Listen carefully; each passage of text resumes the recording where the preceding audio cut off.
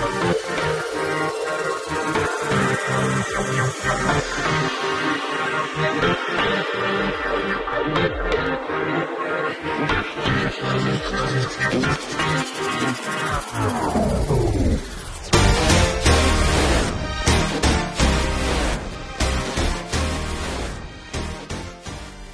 Innocent Lives Foundation is an organization that I started that is made up of security professionals that want to help save children from the horrors of child abuse. We use our skills to uncover and unmask those who try to anonymously hide online while spreading, producing, and profiting from child abuse material.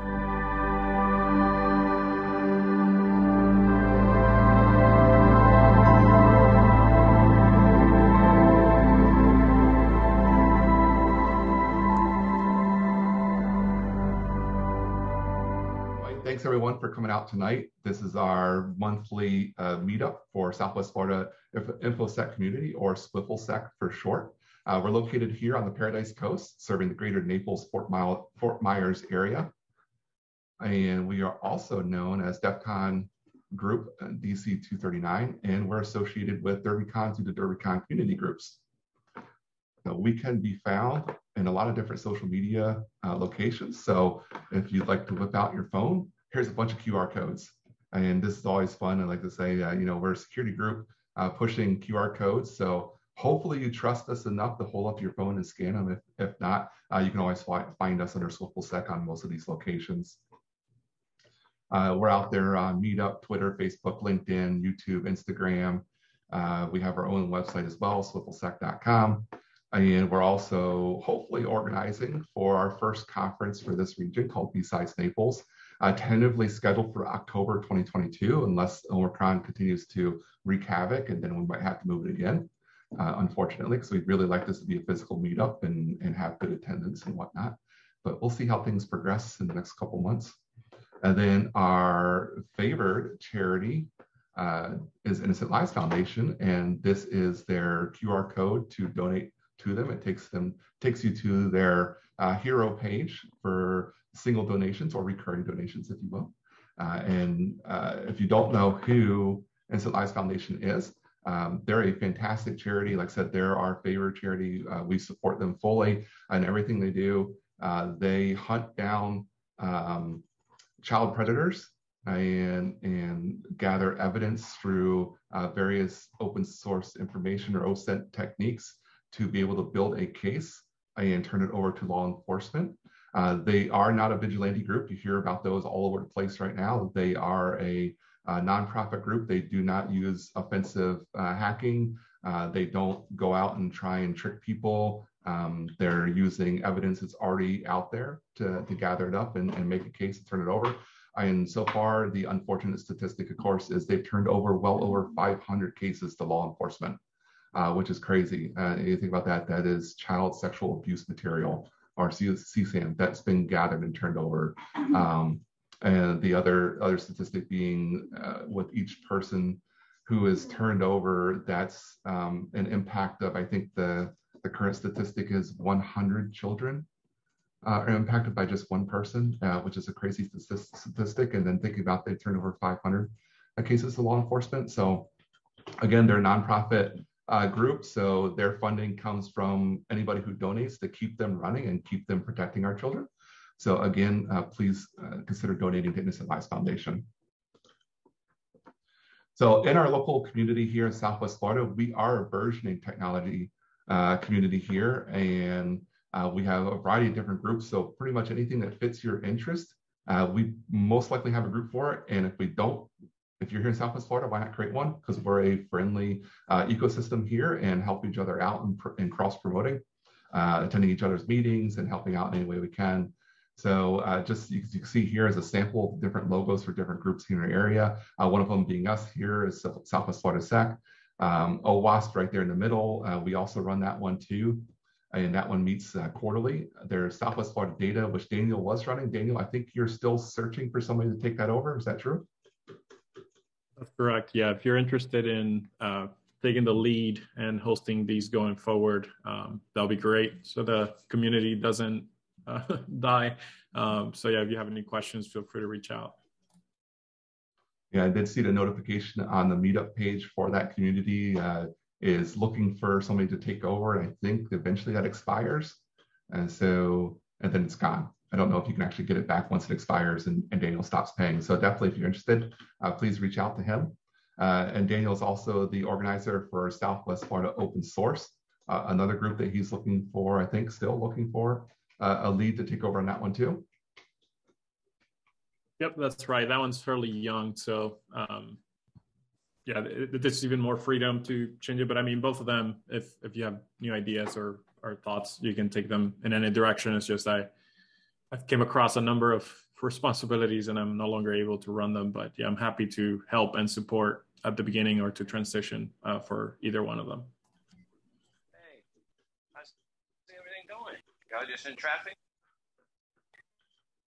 I'm gonna have to mute Kevin there. All right. So we have Southwest Florida Coders. So anything program related, that's your group. They cover pretty much any type of program out there, programming language out there. They've got somebody there who is a specialist in it. Generally, they have 1 or 2 meetups per month. I know before the whole pandemic, it was usually 2. One was generally a presentation, while the other was more of a hackathon or type event where you could come in, bring your projects, ask questions, get help, and stuff like that. So a great group. They're probably our largest group in the area and been around for a long time, large membership, very helpful. Anything you need to know about programming, they're the folks to reach out to. Pie Lady Southwest Florida, slightly younger, but nonetheless has a great membership and continues to move forward with their meetups. So anything Python related. I didn't see if Inessa joined us. She's the organizer. Go down the list here. Nope. So anyway, watch for them if you're interested in Python at all. They're on Meetup. And in fact, all these groups have Meetup pages. So if you're interested in any of them, search them out on Meetup, and then you can find out when their next meeting is. VR and AR Southwest Florida as a young group that started, I think, just this past year. I don't think they passed their year mark yet. And they've been having meetups on virtual reality, augmented reality, extended reality, all the realities. And they've been switching back and forth most recently between virtual events, like here on Zoom, although they have had a couple of events where they had virtual, so that was interesting. And they've had some now where they're doing hybrid, where they're switching back between Zoom type meetings and in physical, in real life physical meetings. To one of their recent meetings, not this past one, but one of the slightly previous ones was a meetup where they showcased the companies here in Southwest Florida that are doing anything with virtual reality, augmented reality, which is fantastic. A lot of companies came out. This is something definitely it seems like companies are exploring. I know my employer is exploring it heavily to see how we can apply it to medical devices. And so there's definitely some exciting research going on there. And other companies here in the area, like real estate companies, are using it as well, and other health companies. And I mean, there's just a lot of companies that showed up to showcase the technology and research that they're doing. So, and that was here in Southwest Florida. So that was fantastic to see that. Then there's WordPress. If you're interested in WordPress, check out the WordPress Meetup Southwest Florida. And then Southwest Florida Tech, which used to be called Regional Technology Partnership with Southwest Florida. They rebranded, and I think they're going to be starting their meetups in January. They're going to be restarting, and they're around to help grow technology here in the area, as well as run 1 or 2 career fairs too. And like I said, there's other groups here in the area that I just don't have logos for or enough screen space to fit. Upcoming events. Like I said, all of those logos that you saw, the meetups groups that I described, they're all on Meetup. So if you're interested, just search them out. I won't be on this slide very long, but of course we are recording too. So you can definitely check it out later on our YouTube channel once I get it uploaded. The other group here that didn't have a Meetup page was ISACA South Florida. They are still, as far as I know, just on a website, and you can go there to their calendar and see when their different talks are occurring at. So now I take a pause here so that you don't have to listen to me the whole time. And just take a pause, give the mic over to the attendees here. Tell us your needs. Are you seeking a job, a new job? Are you seeking to hire somebody? Are you looking for additional resources? Do you have some other needs you want to mention to the group here while you've got the chance? Feel free to speak up now. This is your time, and I'll pause here for a few moments. My name is Lillian Peterson. I have a certification in Security Plus and Network Plus. I just passed my Network Plus exam today, actually, and I'm looking for work. So just throwing that out there.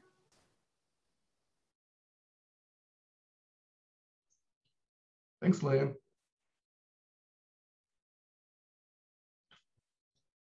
Anyone else?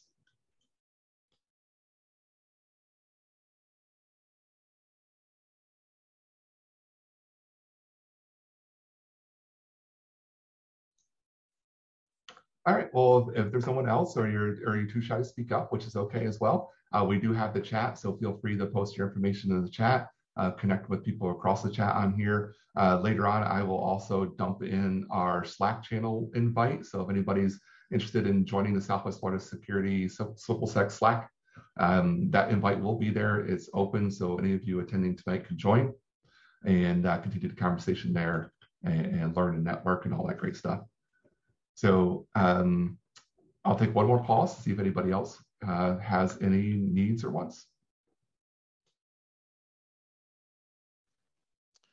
Yeah, hi, my name's Alan. I'm from New Zealand. Kind of joined the group because I'm interested in Suricata, and we're trying to develop a security platform at the moment. Been spending the last 6 months studying security and bits and pieces that we need to be able to do, and it's actually a bit of a shock to me how little people actually understand about security and what the means are. Really had my eyes open to security in the last couple of months. I don't know whether you guys have started playing over there with zero tier or you're using zero tier a lot. The zero tier is a great product, but one of the things that zero tier really does is demonstrate how insecure probably 95% of people's networks are. And we had a situation. We run a data center we probably look after 200 to 300 networks. And we had a situation where we actually put some filters on to filter out looking for zero-tier traffic. And we found a lot of our customers had zero-tier on the network, didn't even know it. And in one particular instance, we had a customer who had zero-tier, and it was on one of their IoT appliances. It was actually on a fridge, believe it or not. And they had up to 300 people accessing that fridge or the network on that fridge. So kind of interested in it from that perspective. And I don't know whether I'm in the right place or I'm not in the right place, but obviously we're looking at Suricata from that perspective. So that's the position that we're in. I don't know whether this is the right forum to be doing that in or whatever the situation is. So yeah, thanks for letting me in. Yeah, thanks for swinging by, Alan. You're welcome anytime. New Zealand, eh? So you're also in a quite late or early time. So I appreciate you joining us and reaching out. Yeah, definitely. Maybe that's something our presenters can talk about a little bit later on during their presentation and question and answer. Bring that up again and talk about how to detect different things on the network, maybe. So you're in the right place. Thank you very much. Anybody else?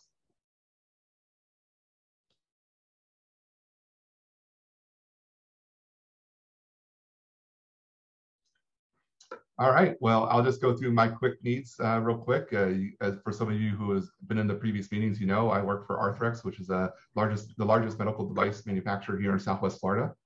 And we currently have quite a few openings in the IT department, whether it's business analyst or application analyst or infrastructure, I think it's analyst or engineer. Can't remember the title at the moment, but you know, networking, infrastructure, virtualization, is you name it, we probably have a position open right now for it.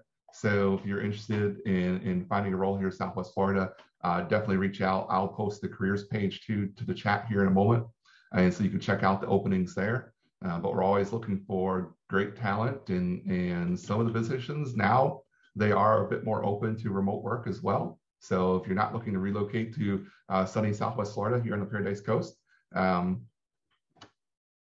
you must be in a much sunnier location, I guess. But anyway, yeah, check it out. And like I said, I'll drop that link in a moment.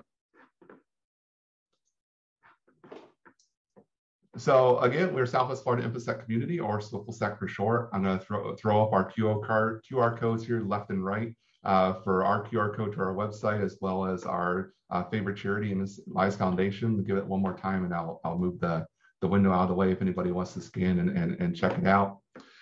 Anyway, we want to thank the following before we move into our presentation. So always thankful for Innocent Lives Foundation, everything they do in the communities they're involved in, and protecting our children and help educate others on and families on how to protect their children. Sorry. And also for tonight, we want to thank Open Information Security Foundation, or OISF, for working with us to bring us Juliana and Shivani as our presentation tonight for Suricata 101. So super thankful for you guys, for you all to come out here, especially in the time zones that you're into, taking time out of your evenings or mornings and sleep schedules to join us and go over this presentation. Then we also want to thank our members, without which SWFLSec would not be successful at all. Like I said, we've been meeting for over 2.5 years now, and we've never stopped. The pandemic didn't shut us down. We were able to pivot right from physical to virtual, and people still kept attending. So thank you so much for showing us the value here in the community of having this group, and continuing to be able to provide training and networking opportunities, and just good, hopefully good overall conversation.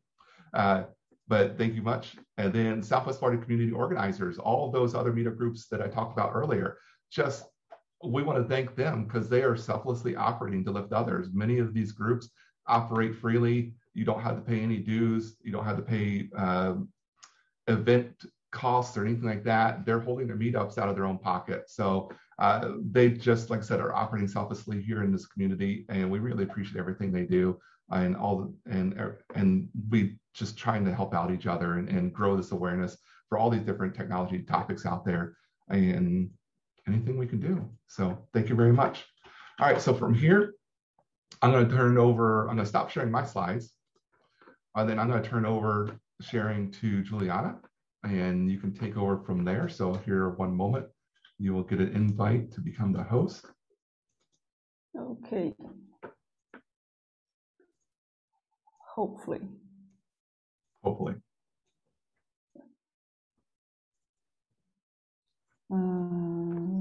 Not seeing anything yet. Oh, in the meantime, I will say hi to Josh, who just joined us. We also have Jason-ish from the Suricata team as well.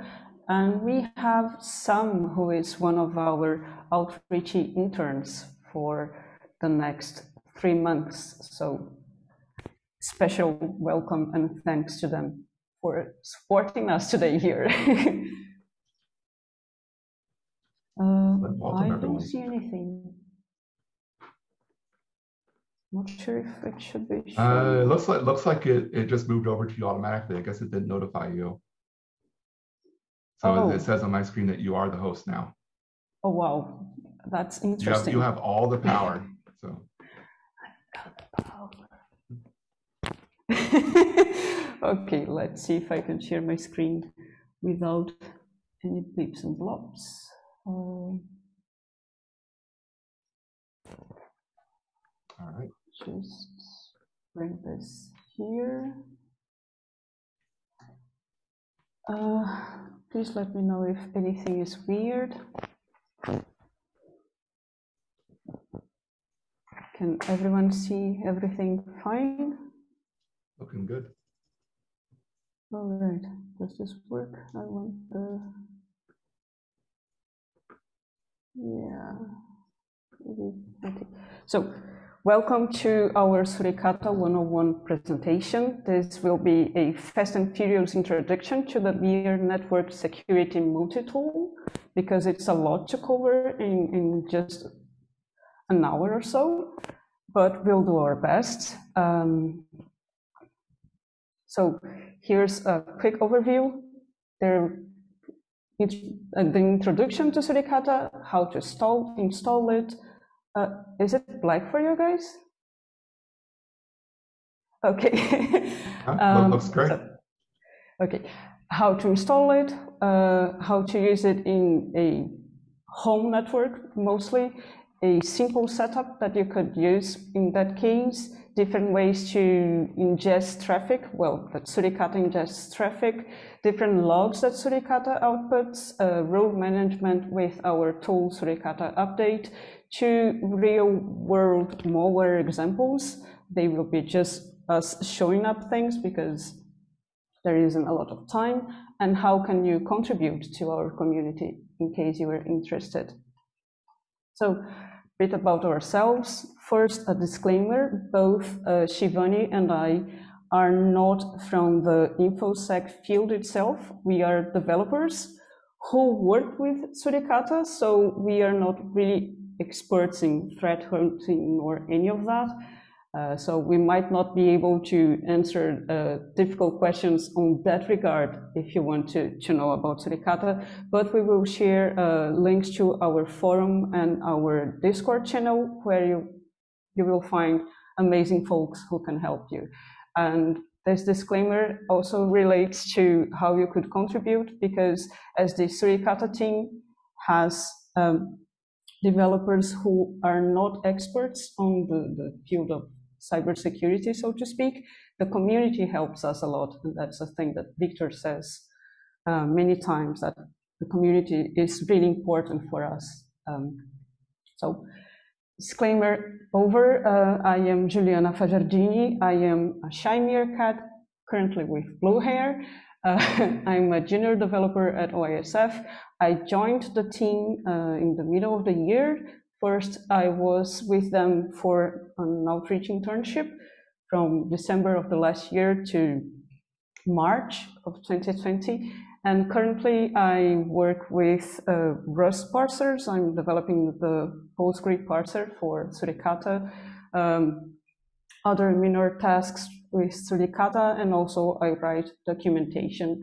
If you want to reach out to me, these are my social media links. Eventually, there are some blog posts as well. And yeah, Shivani, please introduce yourself.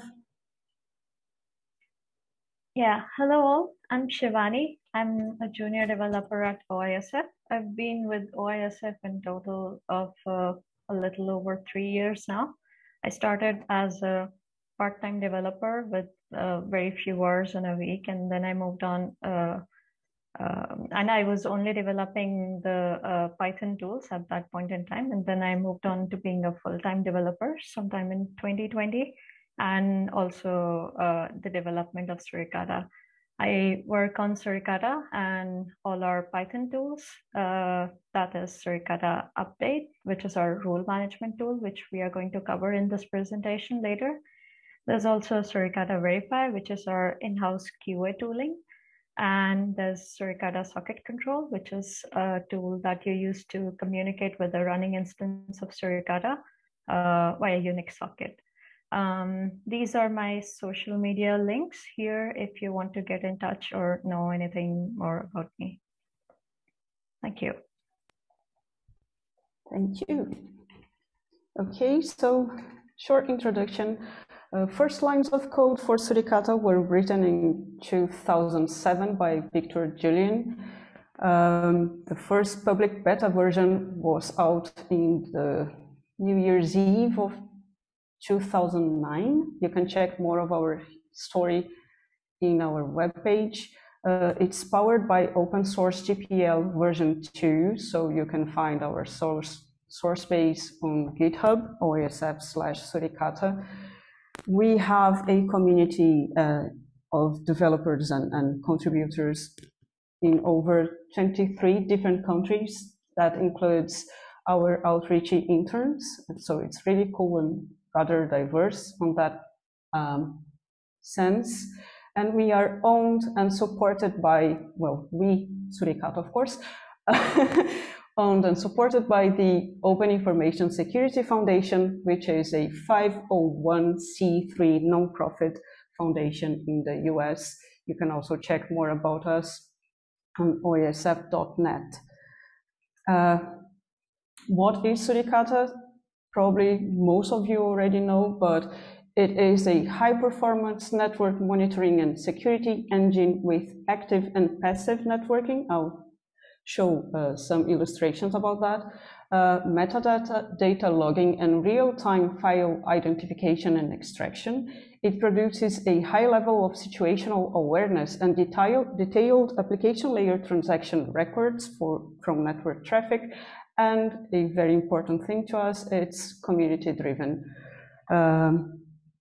So what all of those words mean, we have those beautiful images provided by Josh, who made them. So this is some explanation or visualization of what passive monitoring means.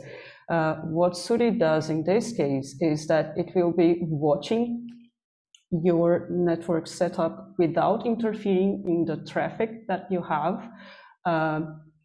It does that powered by the Suricata rules, which will be explained by Shivani, and it will generate alerts, metadata, file information, and it can also log pcaps, capture pcaps. All of those can be used directly to analyze the network traffic, or they can be fed to other tools. We will mention a few. In this sort of scenario, Suricata will not interfere in the traffic, it just watches. That's why you need a port that will duplicate the traffic to, and it will generate information for you to understand what's going on in your network. And with active monitoring, Suricata will actually drop or reject traffic that is considered malicious based, again, on the rules. And then there are lots of possible setups for this, but this is just a visualization again. And we will also have alerts, metadata, and all of that for you to understand what's going on in case you have some suspicious activities going on. So for installation, we've decided to cover it for Ubuntu. There are lots of other options, but as the time is limited, let's focus on one. If you want to see more options, you can go to our documentation, Suricata, read the docs, and then there will be other options there as well. And you can, as I've mentioned, find it on GitHub in case you want to check the code itself. So for Ubuntu, before you install, it's good to have software properties common installed.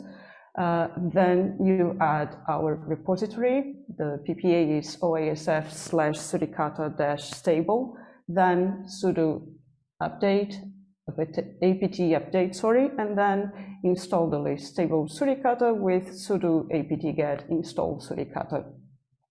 With that, you'll be able to run Suricata, and you can check that it is running with sudo system control status Suricata, and you can check what is the build information, which is important because then you will see lots of parameters like where was it installed and what it is considering for installation for, and where should it be saving logs and things like that, because sometimes we get lost with different possibilities of configuration. So with Suricata build info, you get all of that. And if you still have some issues with that, you can always check Suricata YAML, and you will see there as well where Suricata expects or plans to be saving files, logs, rule files, and all of that. All right, so basic setup for configuration is to configure your homenet and network interface. Network interface in the Suricata YAML file. For me, it was ENP3S0, but that of course will change. And for the homenet, you see what covers yours, and then you can comment out the others, or you can also leave it as is, and this will also work. I'm talking mostly for basic setup, like a home network. I'm not an expert for a business or big corporate setup, so I will not tell you how to do that. It could have a more complex setup, most likely. But if you want to and you join our forum, you will have folks to help you there as well. Once you have configured, you restart Suricata with restart, and then I think this status part is wrong, and then restart Suricata and it should work. One way to check that Suricata is running and generating alerts is to fetch the basic emerging threat open rules. You can do that by running Suricata update, which will be covered by Shivani. And once you have that, you can visit a webpage like ifbox.org/testmyids, and that would generate an alert that can be checked in our fast log. One way to do that is with tail, and then you will see an alert for the suspicious activity that is generated by this. The fast log is a log that basically generates alerts.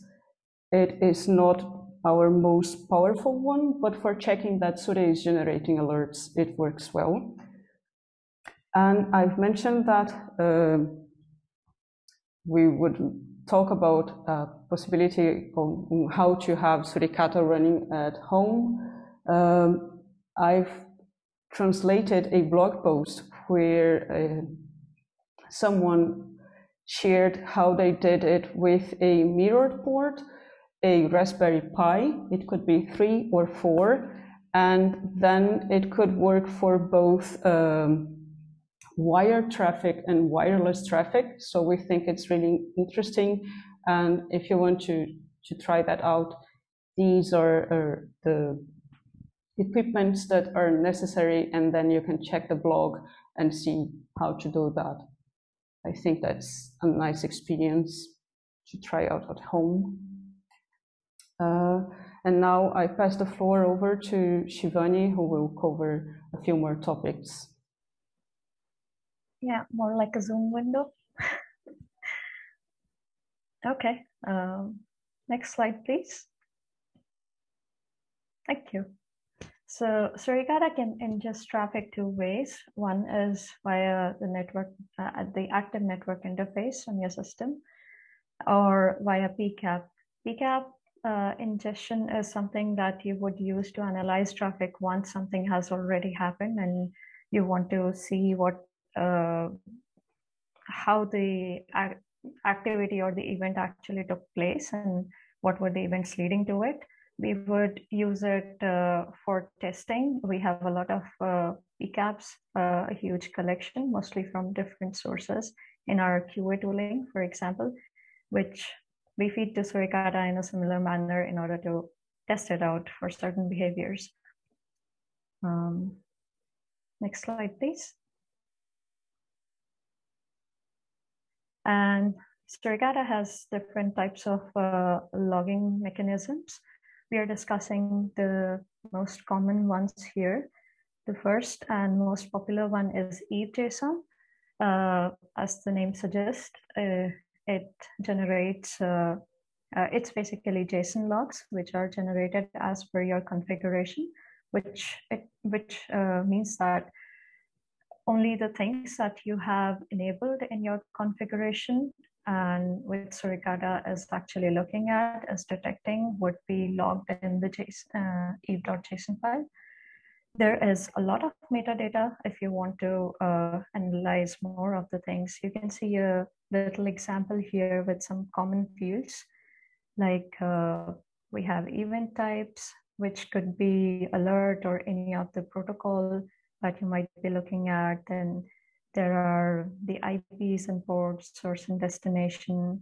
There's the protocol, TCP. If there was an app layer protocol, that would also be mentioned here.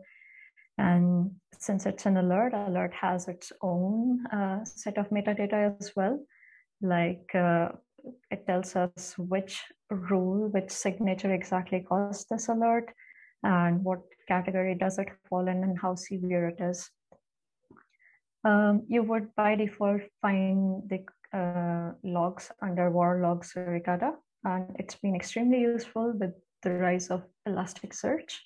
You can find Suricata logs and do analysis and better visualization with some other tools because of the JSON format. Next slide, please.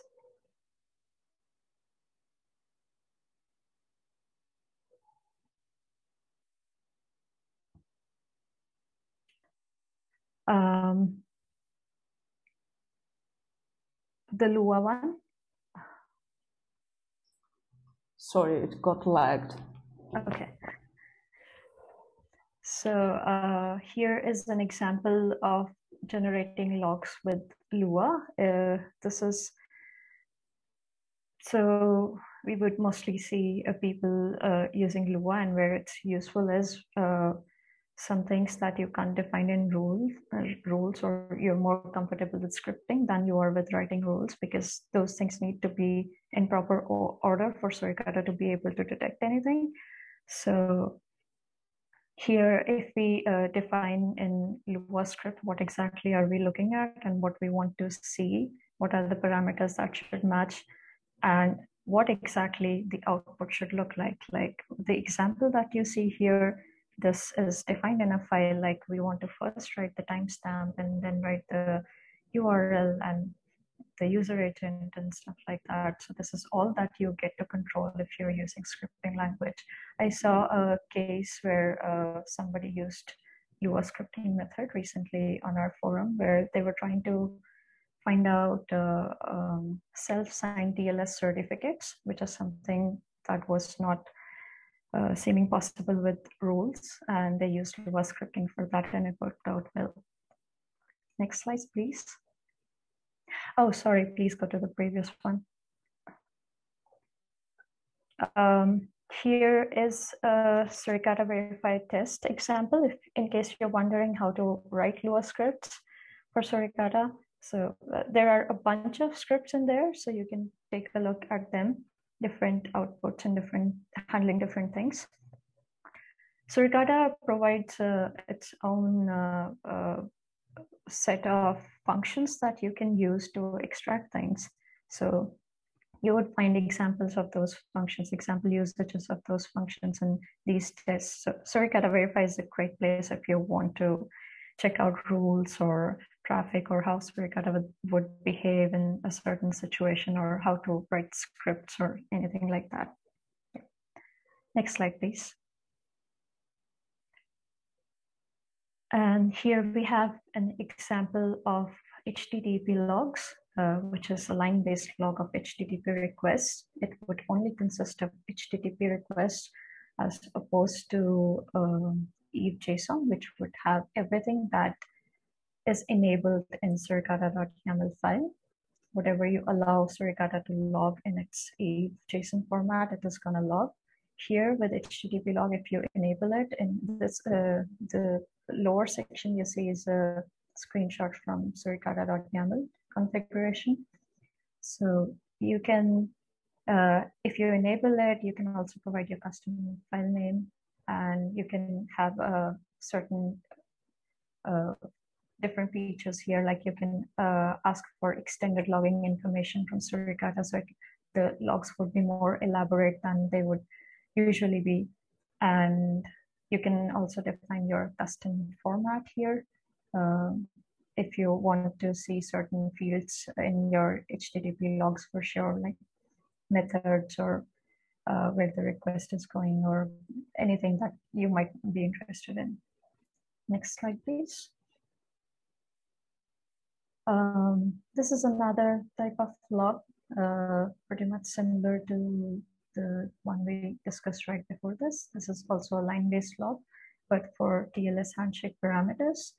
Again, the same parameters, you can enable it, you can have extended information here, and you can also provide a custom format here. So in case you are looking at this, always logging who was the certificate issuer, or what was the subject, or what was SNI, and things like that, you can customize them and make sure that they are always logged to this log file.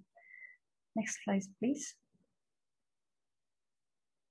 Okay, so we are now discussing Suricata rules. Rules are the backbone of detection. If you don't have the right rules in place, detection will not take place. Rules are also called signatures. You would see people use these two terms interchangeably many times. And they are available by many leading threat hunting companies like Emerging Threats. And it's possible to write your own rule set and use that too. So we have an elaborate guide about how you can write your own rules, but it is kind of a difficult process if you're not writing very basic of rules. Some rules can get very complicated. So you are always welcome to use the rule sets from known and reliable sources from any of such threat hunting companies, which stay up to date and current to any of the new malware or anything coming into action, because just Suricata won't be able to do anything as long as we have the correct rules in place. Things would go fine. Suricata will keep on working as an IDS or IPS, however you've configured it to. Next slide, please. Here is a very basic example of a rule.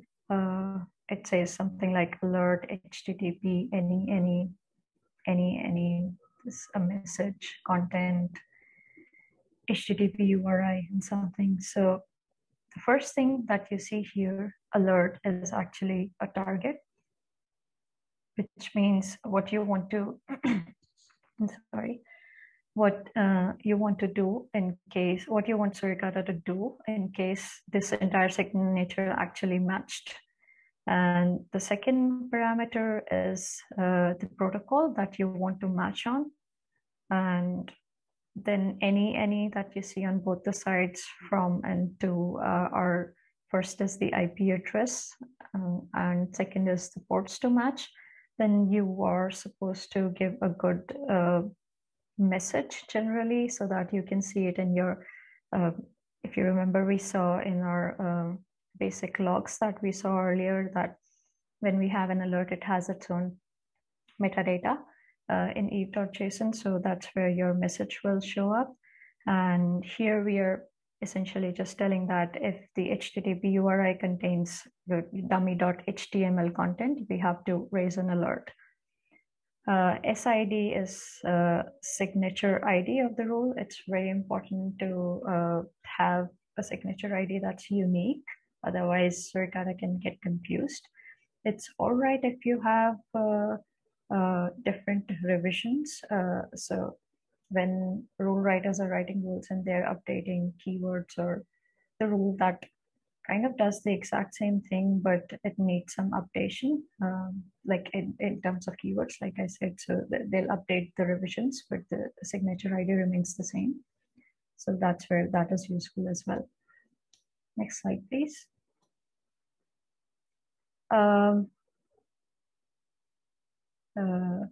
Rules are essential to Suricata, but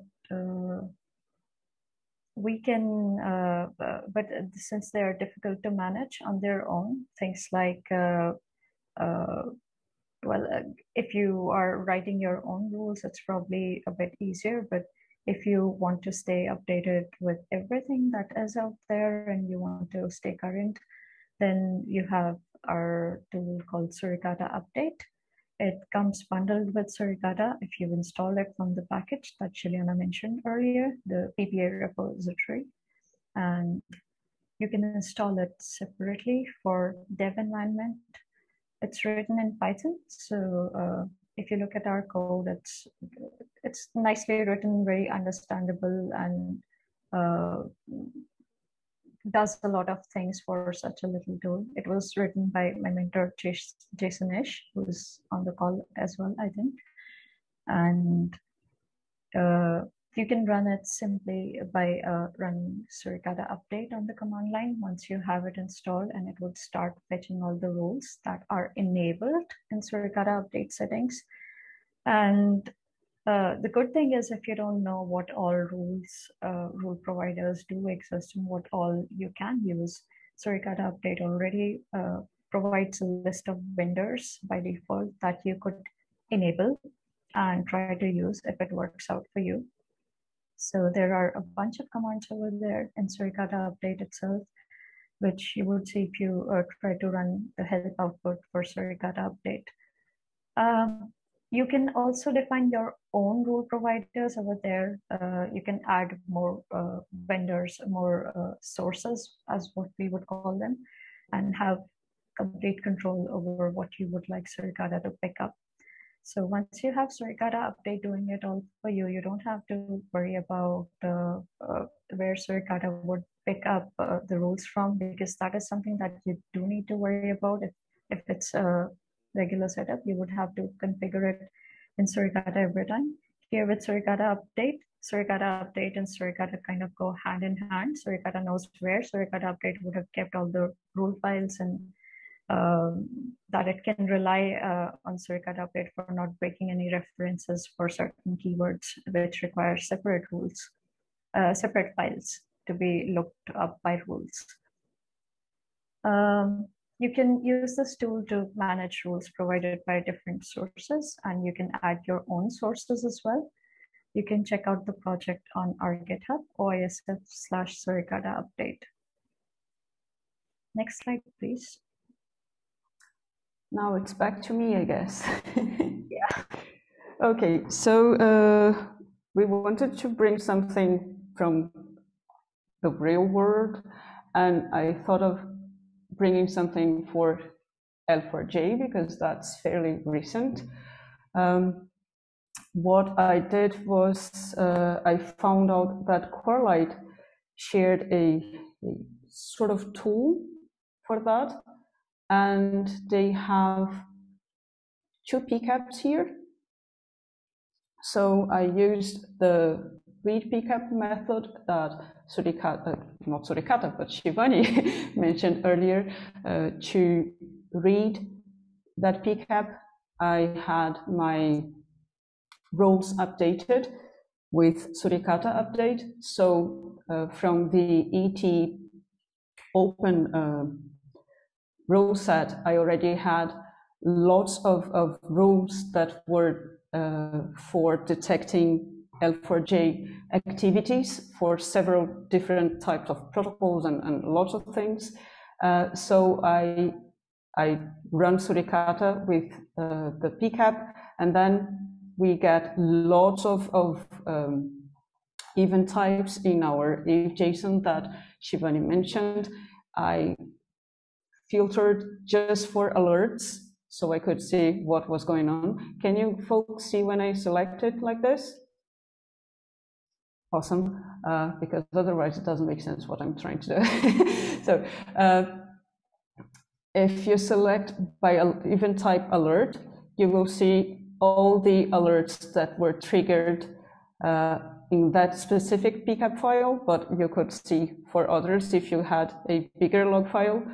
And a very crucial feature that Suri has, and which is what makes it very powerful and our logs very powerful, and which is very useful when you are threat hunting and trying to understand what's going on if there's some suspicious activity, is the field called flow ID.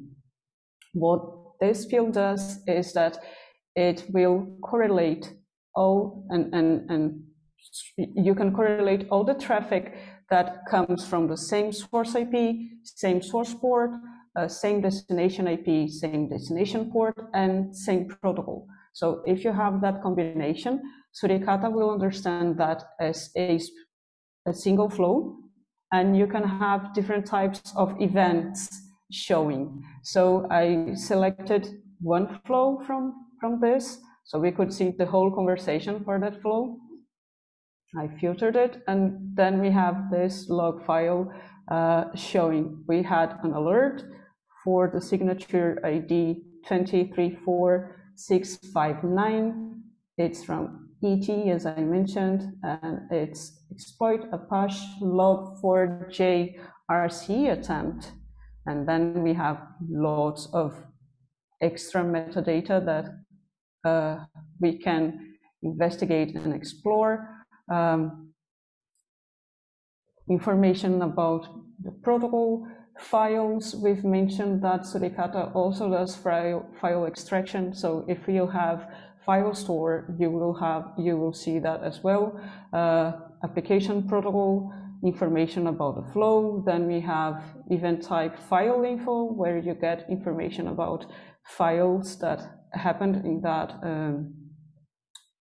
that conversation, that network conversation, so to speak. Then the magic, Shivani, I think will mention a bit about this as well. We had an event type HTTP, so we get information about that. We got another file info, and then finally we got the flow, which basically summarizes everything that happens.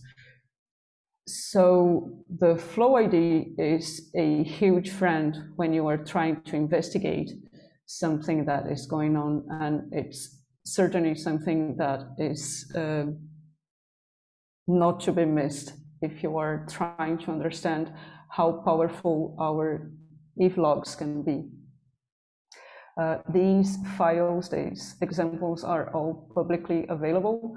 So if you check the links, you can see them, and also the PCAP that was used. So you can try and reproduce and see everything and get more details about that.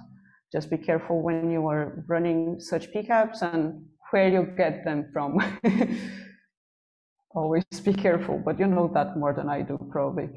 Now for Shivani, who will also share an example. Thank you, Juliana. Yeah, so we have this another real-world example taken from the malware samples repo of our very own Dr. Josh. It's about iced ID, which is a banking Trojan known to steal financial information from people. First appeared in 2017, but has kept on coming back in different forms. And this is a few. These are the few alerts that you see from 2021 April attacks. Some of I think around that time, and these alerts are in the tool called eBox that Juliana mentioned earlier, which is written again by my mentor Jason Ish, which is a nice tool to give you a very nice layout and not too noisy layout of alerts like you see over here. So if you see in these logs, we are not really using any of our own self-made rules. So this is all ET, and because it stays updated, it's usually nice for us to stay current as well. And most of the things might just work out this way.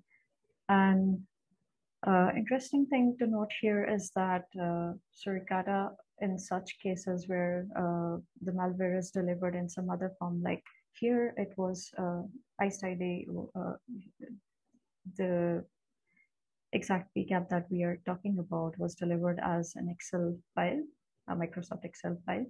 And interesting thing to note is that Suricata is able to see through these files, one, with the help of the rules in place, correct rules in place, two, with certain file related features, which are used in the rules as well, which kind of see through the file for what it actually is. The feature is called file magic. So we, with the help of magic numbers that already do exist for a file, we determine what kind of file it is and by its MIME type. So all of that part is taken care of by libmagic, and that's what Suricata is using under the hood.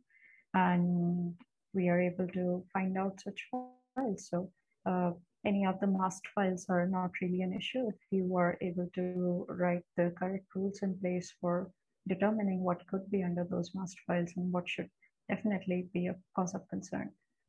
And you can also use the file info feature of Suricata to download any of such evil files. So if you can define it to Suricata that if you see any of the files which have this extension or are of this type, please download them, because I would like to analyze them further and see if there was something wrong with them or something suspicious with them.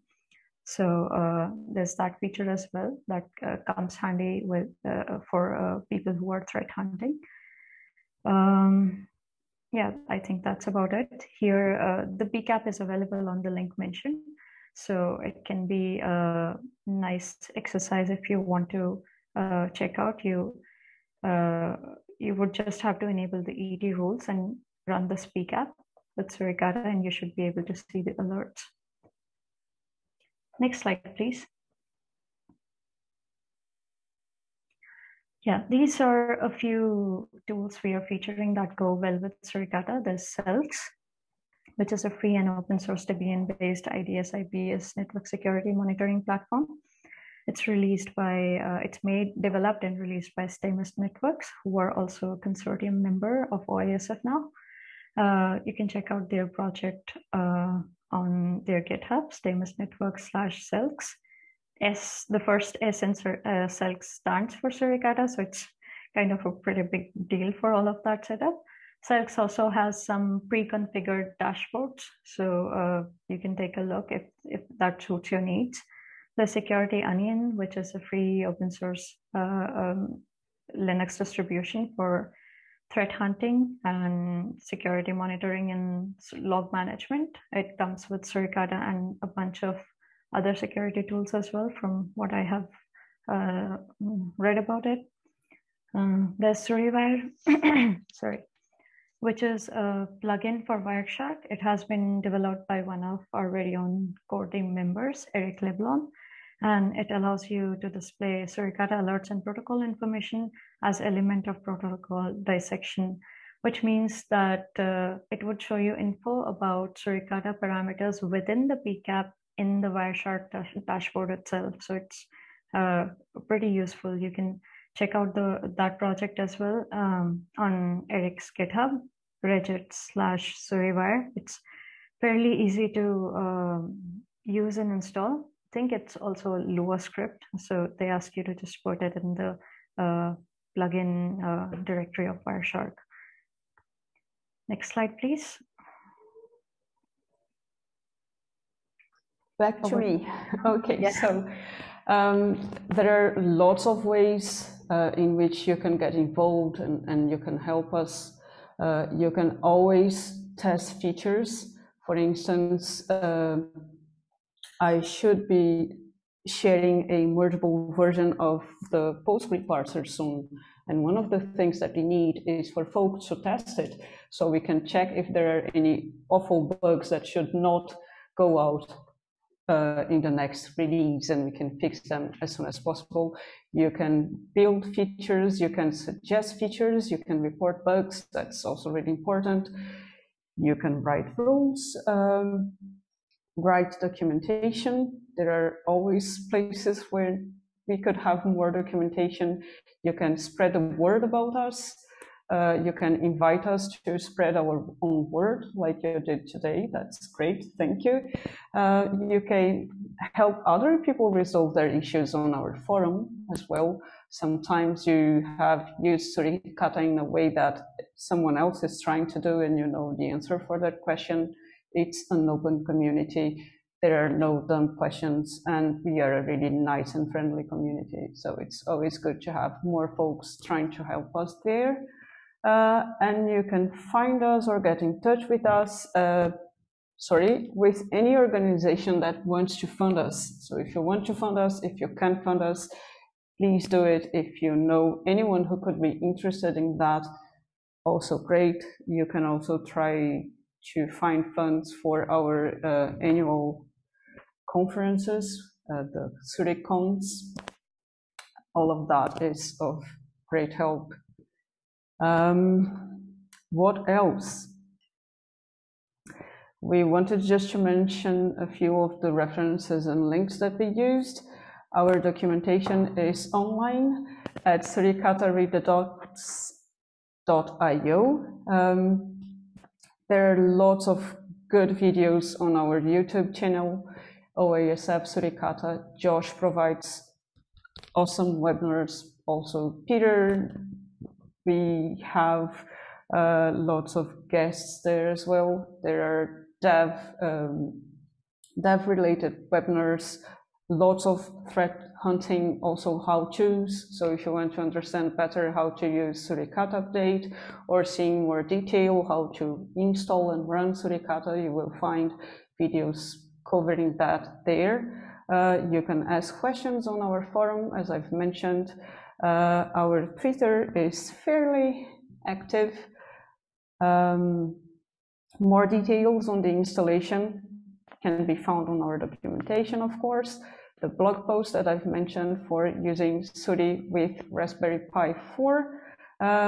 If you find bugs or if you think of a cool feature, please share tickets with that on our Redmine project. And if you are interested in working with Suricata or being part of our community, we have a fairly new Discord server where we are trying to gather folks.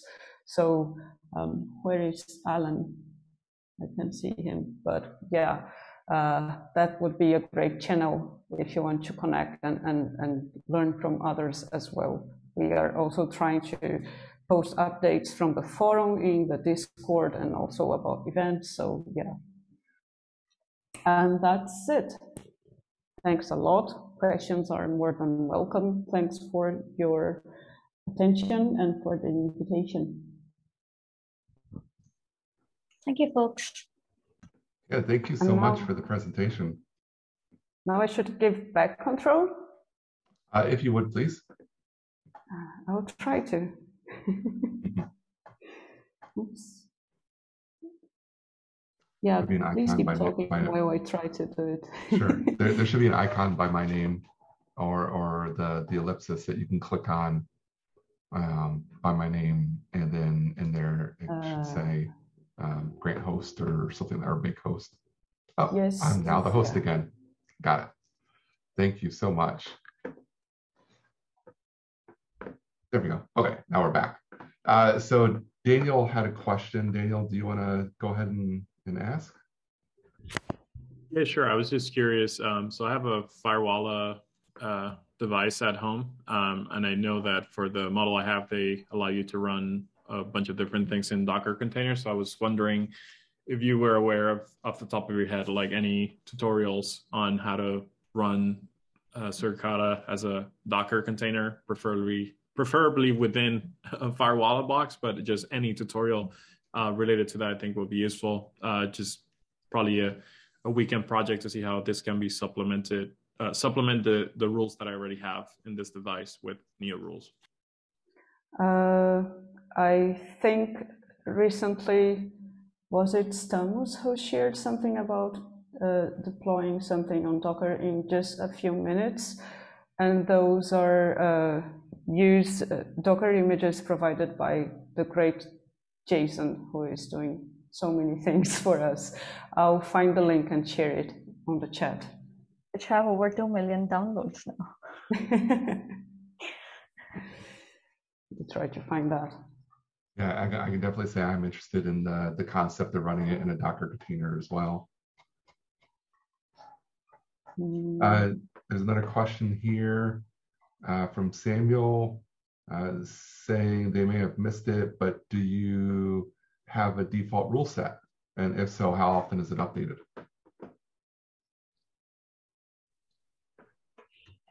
So Suricata update by default would keep ET open there, emerging threats open rule set. We have something of our own as well. which was earlier maintained when we had a couple of rule writers on the on the team. I'm checking if it's still active.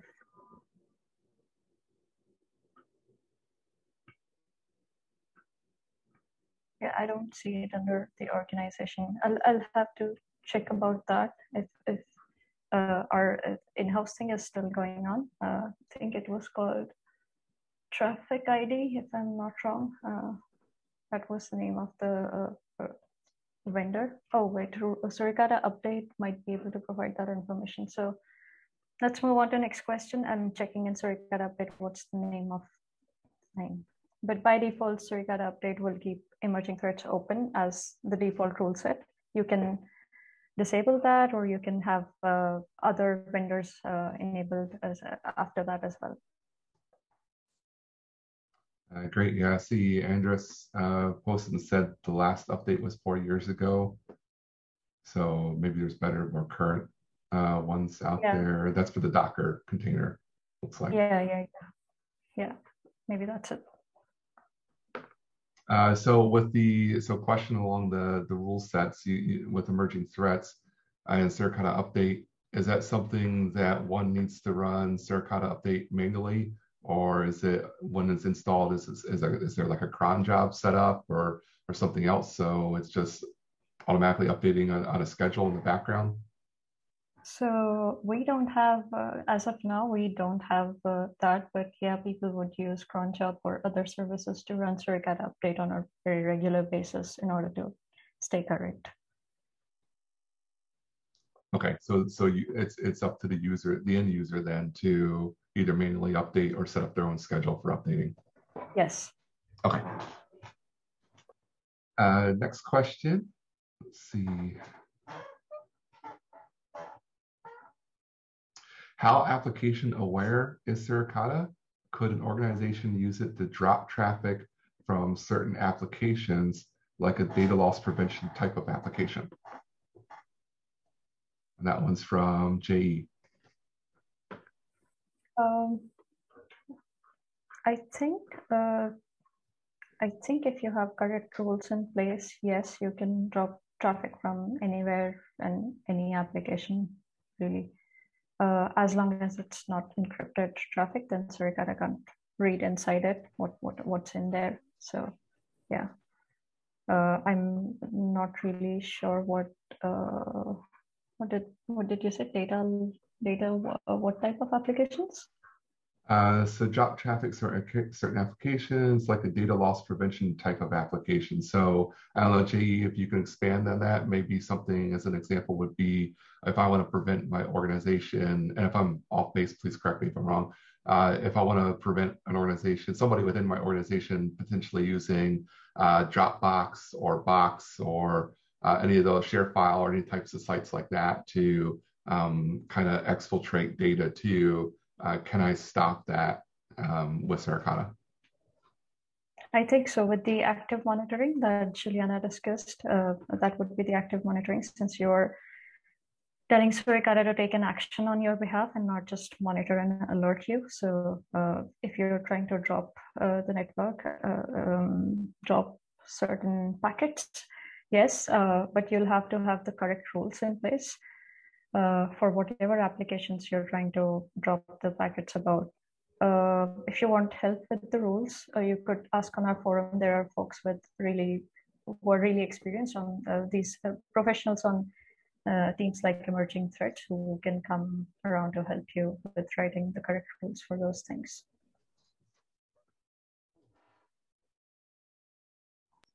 I don't know if it makes sense to add this, but if there's a specific application layer related, then of course Suricata has to have the feature to cover that application layer as well. So for instance, for Postgre right now, we don't have it.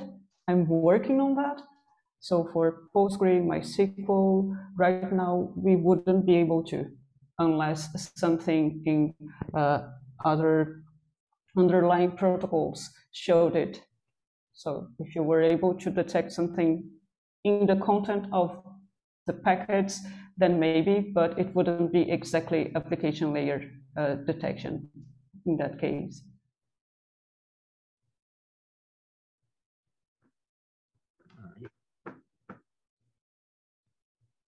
You mentioned earlier during the presentation, there's the ability to, if you have a storage location, there's the ability then to also capture files. Can you expand on that further? Is it now, does it only capture the file, or is there the ability to also read the file's contents? Because I noted that at least it has the ability to use MIME types, the ID, but is it also able to then scan additional contents of that file for other items, other like keywords or anything like that? As far as I'm aware, no. You can only use the file store feature to store the files of a certain kind and then do analysis on your end. But I am not very sure about it, so I think I should also check the documentation. I was just thinking of an example, thinking of JE's, back to JE's question about data loss prevention. I'm just thinking of things like if you've got files that are being exfiltrated that have credit card numbers or social security numbers, like if that could be picked up on because it's internal to the document itself, or if it's like you mentioned, it's a different tool that needs to be used to do file analysis.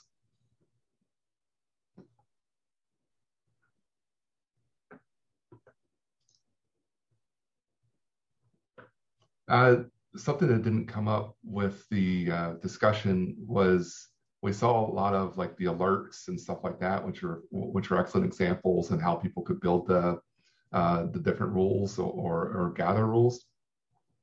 And the what was it, the fast log is one of them, and then the Eve is the other. Is there a GUI front end or user-friendly front end for that, or is it again you're using something Elasticsearch or and Grafana and other things to kind of build up a dashboard? So for reading eve.json, there's a simpler tool called Evebox, which we mentioned. So you don't have to go with the entire Elasticsearch setup. So you could see your alerts over there. But I think you also need to configure FileWeek module for that, if I'm not wrong. Maybe if Jason is around. Is Jason around? He wrote the application. I don't think so. Oh, okay. Okay. So I think we should share the link for Evebox's GitHub project.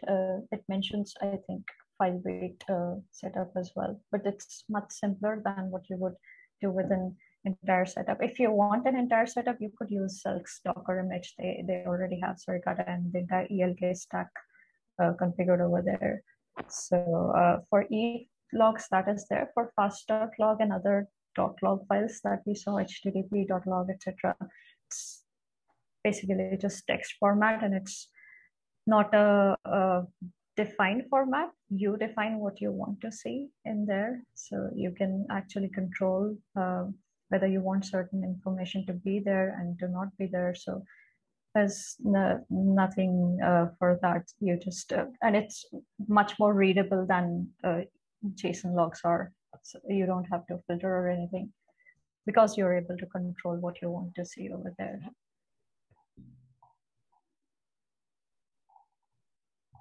Juliana just shared the link of Evebox's GitHub project, which has.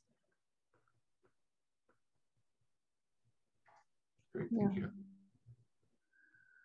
All right. Are there any other questions? I see. I think I've exhausted the questions in the chat so far. Does anybody else here have any additional questions?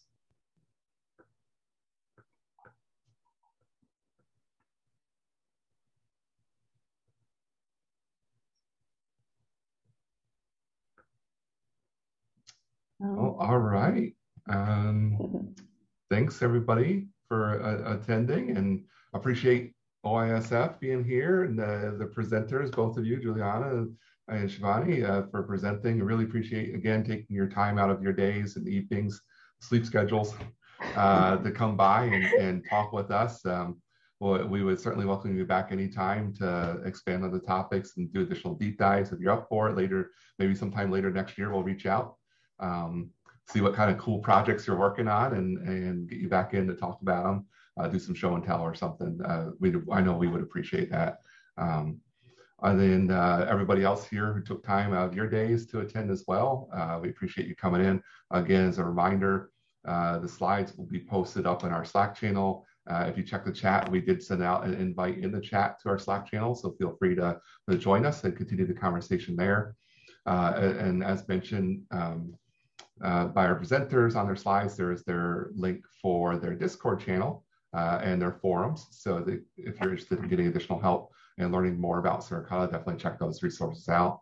Then we're going to post this video up to YouTube over the next couple of weeks. The holidays are definitely going to slow us down a little bit in getting posted, but please keep an eye on our YouTube channel. And we will eventually get the video uploaded, and we'll probably send out a reminder to all the attendees too that video has been uploaded. So that way you don't have to try and do the whole, if you know YouTube and you watch any YouTube videos lately, right? It's like, make sure you click the subscribe button and hit that bell to get a reminder and all that stuff. No, you don't need to worry about that. We'll try and send out a reminder to everybody. But then thanks again. That ends the presentation. So I'm going to end the recording.